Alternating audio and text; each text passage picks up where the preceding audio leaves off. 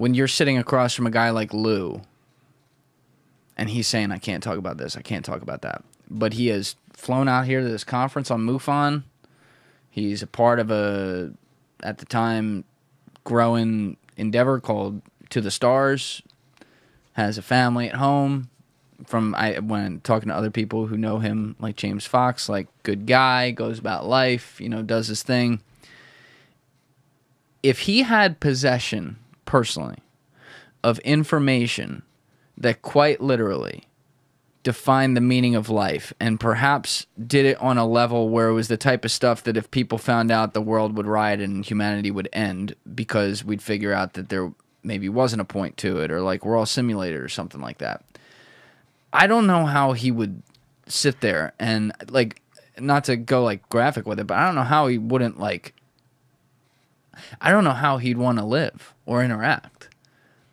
So when I think about, because he's the one facing the camera, right? We don't know all the guys that aren't facing the camera and what they think and whether they're at the bottom of a whiskey bottle right now. But he, by all intents and purposes, seems to be like a fairly normal guy. I don't know him, but that's just how it comes across. If it were that deep, or if he knew that a secret alien overlord were running the earth from below the sea or something like that, I don't think he'd be able to sit there and have a conversation on camera at the fucking new MUFON conference. I got to tell you, you haven't seen the whole conversation because we talked about that. And one of the things that he told me, and it's in the interview, the whole interview will see the light of day one day, but I'm being, even though it's my interview, I own it. He agreed to do it. He signed off on it. I still have gotten a lot of resistance. From who?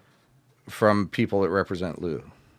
And who are these people? Is it like some secretary, or is it, someone deep throat on the phone? Media reps.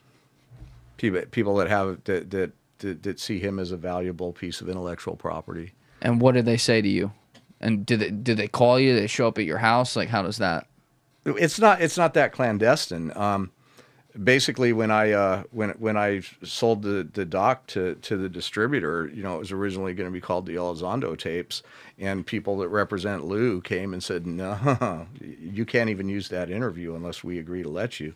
And I said, "Well, it's my interview. I'll do whatever I want to with it." And then the distributor came to me and said, "Well, we understand that it's your interview, but you're going to have to play nice with these guys, or we're not going to buy your movie, and we're not going to release your movie." What year was that? This was back when I signed the deal about 2 years ago. So the movie was originally going to be called the Elizondo tapes. Yeah, that's what my original contract was, because I have a whole bunch of more stuff that is very, very controversial that's in my interview and within some other information. So, based on this resistance, and then the fact that you were getting a lot of other information that wasn't necessarily directly related to that, I turned the corner with the movie because. A, they weren't going to let me call it the Elizondo tapes, and B, that's when I brought in Michio Kaku and Gary Nolan and all these other people to make it bigger than just Lou Elizondo, because if I continued down the track of making it about Lou and making it about the stuff that he told me that to this day is not out, I was going to have a lot of problems getting the film out. Were you scared of that? I was very scared, yeah. I've been, the film came out April 18th, 2023. And until midnight on April 17th, before I saw that icon pop up on Amazon Prime, I still was not convinced it was ever going to see the light of day. The story of the beginning of this ordeal of making the film all the way to seeing it out in the public, if making my next film means I have to go through what I've been through for the last 2 years, I don't care if I ever pick up a video camera again, as long as I live. It's been, I can't even describe it. And there's a lot of stuff I just can't even talk about. And there's stuff that even if I did talk about, you'd just think I was crazy. But you said it's less clandestine than we think. It's pretty straightforward. That particular element of it was less clandestine, yeah. What other elements are there? Okay. Fair enough.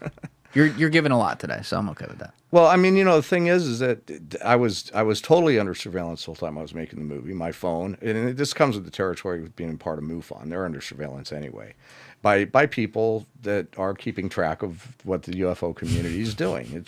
It comes with the territory. You take it for granted. Your phone's tapped. They're watching your computer. If they feel like it, they're following you. Every once in a while, you find some little evidence in your house that Like somebody's like stuff moved. That there's no explanation for how it got moved. It's a little calling card. We can get to you. You know, like it happens, and it sounds like something right out of a freaked out movie. And I don't want to be the guy out there saying it because it just makes me look stupid. But I've lived it. It's part of the thing. And the information in Accidental Truth, there's a lot of people that didn't want that stuff out, and there's still a lot of people that don't want it out, and there's still an active effort to quash the film even though it's out. And I have had to, at every turn in the process of making this movie, I've had to understand what I was up against, and I've had to adjust my trajectory to sidestep their latest attempt to put obstacles in front of me. Despite the fact that it came across as far more out in the open as you would have thought. You know, and my head's going on. My head's going. Like, what do you mean? Meaning the way you started this by saying it's a lot less clandestine than you think. No. The situation with media representation by some of the people that were in it, some of the threats that I got over using certain things in the film. What does a threat look like or sound like? If you put this out there in this way, I'm going to sue you. That's what it looks like. Okay, so fairly. So when I say less clandestine, that's what I mean. Got it. You know, so nobody it wasn't like, you know, do you like your dog? Not directly. Like okay. No. Okay. Because I still have the dog. So, you know, that's good. Yeah, that's good. You know, I just no, I'm not. I was never like threatened in that direct manner, but I was basically some of the content that was supposed to be in the film was pretty much nixed by the threat of the film won't come out. Some of the actions that I threatened to take to preserve my right to release the film was nixed in you can go in that direction, but we're going to put your film on a shelf till it's over. And so some of the powers that be that managed to get a certain amount of control over the film used it to do as much manipulating as they could. And I did everything I could to get around that, including hiring lawyers over fair use, hiring lawyers over witness protection and you know, whistleblower stuff, just to find out, you know, what the implications were of revealing some of the information.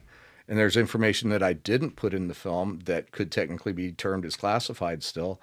And if you put that out, even though you got it from a non-classified source, you can still get in trouble for revealing classified information. Really? Yeah. Even if you don't know? If you know it's classified and you put it out anyway. But couldn't you have deniability on that? Like, I didn't know it was classified. Really? You want to sit in a room with a bunch of FBI guys and try to pull that off? Yeah, that's true. I always forget they hold the cards. It's already predetermined what they're going to do. Thank you for watching the video, guys. Please hit that subscribe button and check out this clip's full podcast episode by clicking here or in the description below.